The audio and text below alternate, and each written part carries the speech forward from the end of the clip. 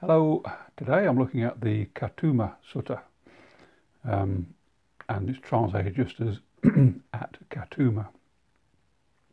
So the location is a place called Catuma, and it's specifically in a Myrobalan grove. Now Myrobalan is translated as a cherry plum tree, so it's a plum tree grove.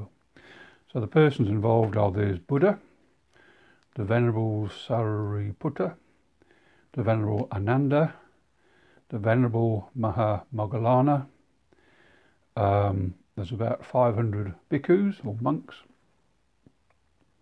They're also mentioned are the Sakyans of Catuma, the local folk, and also a person or maybe a spirit or whatever called Brahma Sahampati.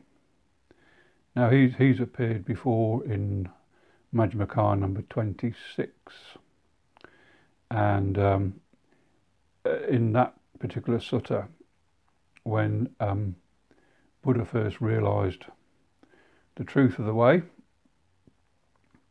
and was wondering whether to go into seclusion or become a teacher of the way, and it was Brahma Sahampati that directed him or advised him to follow the teaching path.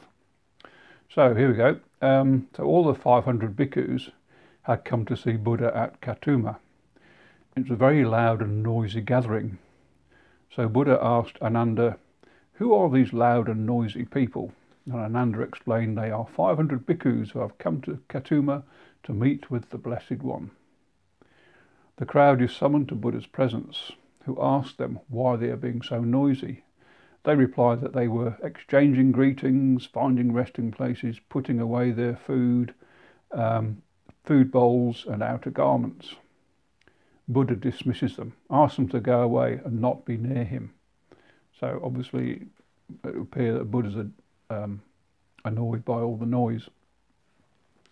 So the monks departed, and on leaving, the monks passed an assembly hall with the Sakyan clan of Catuma, the local folk, were meeting and inquired of the monks why they were departing. The monks state that they had been dismissed by Buddha. The Sakyans suggest that the monks remain at the assembly hall, and they, the Sakyans, will go to see Buddha and see if they can restore his confidence in the monks. So the Sakyans meet with Buddha, suggest that Buddha should meet with the monks, as amongst them are new followers who may change their mind if they are unable to meet with Buddha, like a young seedling that gets no water, or like a young calf who does not meet its mother or does not see its mother. Just then the Brahman Sahampati came from the Brahma world. The Brahma Sahampati came from the Brahma world and appeared before Buddha, exhorting him to meet with the bhikkhus. And the Blessed One's confidence was restored after Brahma Sahampati repeated the analogies mentioned by the Sakyans. So the appearance of Brahma Sahampati, I just wonder if it sort of maybe could be ascribed to being perhaps Buddha's conscience, because in both cases, I mean, it can't quite work out.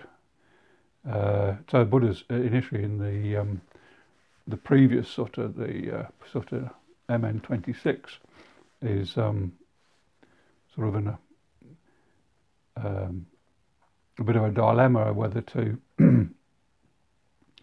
go into seclusion or go teaching, and it's Brahma Sahampati that comes forth to advise him to go teaching. And so in this case as well, the Brahma Sahampati advises Buddha to follow the path of meeting with his monks. So anyway, so the Venerable Moggallana went to the bhikkhus and told them to return to the presence of Buddha. Buddha then asked Venerable Sariputta What was your reaction when I dismissed the bhikkhus? I thought then that the Blessed One would be able to abide still, devote himself to pleasant abiding, and we too, the bhikkhus, will be able to do the same.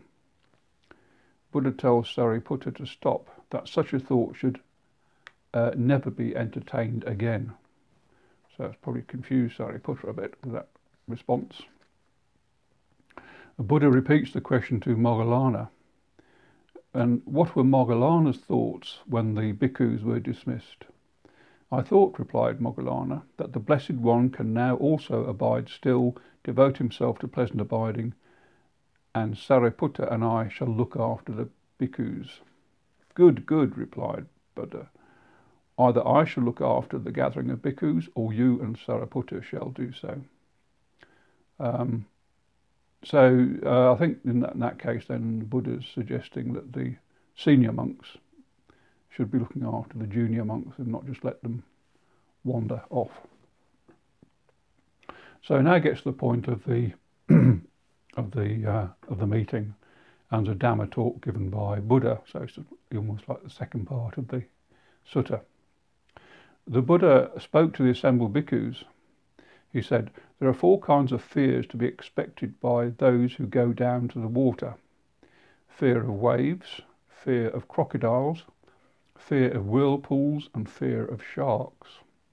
Now, it's a sort of bit of a strange analogy, but again, I'm thinking that maybe this is more like a sort of a memory or learning technique.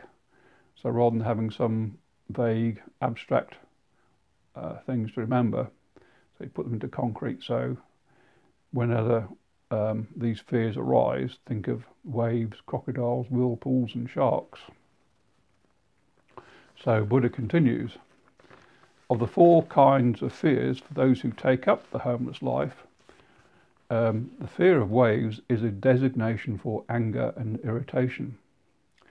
At the constant advice and instruction from those also in the holy life, move to and fro thus, look ahead in this way, look away thus, flex and extend your limbs like this, wear the clothes and robes like this, carry your bowl like thus. Formerly, the clansman, newly converted clansman, thinks, when we were in the home life, we advised and instructed others. Now we are in the homeless life, these bhikkhus, who are like our sons and grandsons, think they can advise and instruct us. So the bhikkhu reverts to the low life, forsakes the training, because he was frightened by the fear of waves. He was angry and irritated. And what of the fear of crocodiles? This is the designation for gluttony. So more in full. As with the fear of waves, there is a clansman who takes up the homeless life thinking, I am a victim of discontent, a prey to discontent. Surely an end to the whole mass of suffering can be known. And in the holy life, his companions in the holy life advise him thus, you can eat this, you can't eat that, you can taste this, you can't taste that, you can drink this, you can't drink that. You must eat at the proper time, you cannot eat outside the proper time. The clansman who's taken to the holy life, that before at home, he thinks he could eat when he liked, taste what he liked, drank what he liked, ate and tasted and drank whenever he liked. Now, even when the faithful householder gives us good food outside the proper time, it seems that the other monks put a muzzle on our mouths. And so the man forsakes the training and reverts to the low life, because he was frightened by the fear of crocodiles. Fear of crocodiles is a designation for gluttony. And what, bhikkhus, is a fear of whirlpools?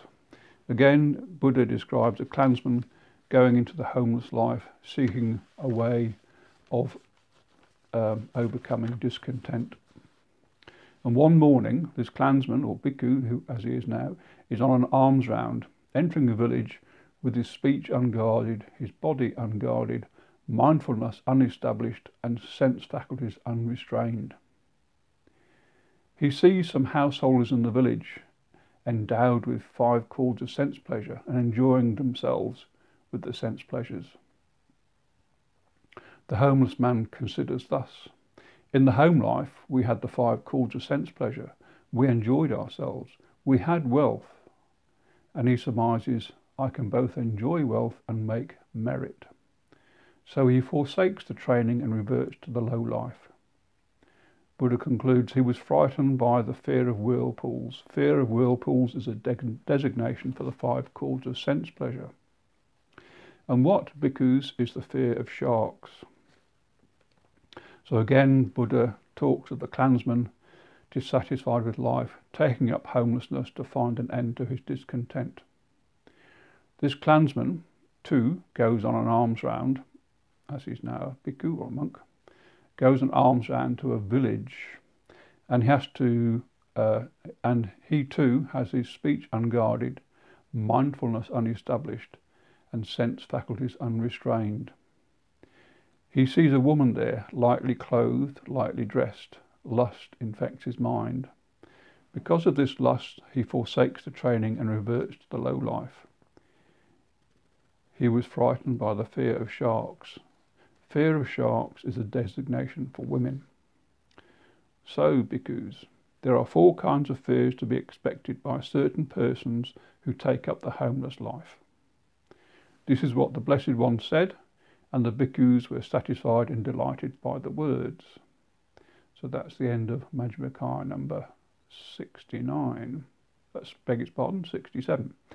Now just to recap, so Buddha's gone over the fear of waves, fear of crocodiles, fear of whirlpools, fear of sharks, which is sort of a way of remembering that things to overcome are anger and irritation, gluttony, sense pleasures, and lust.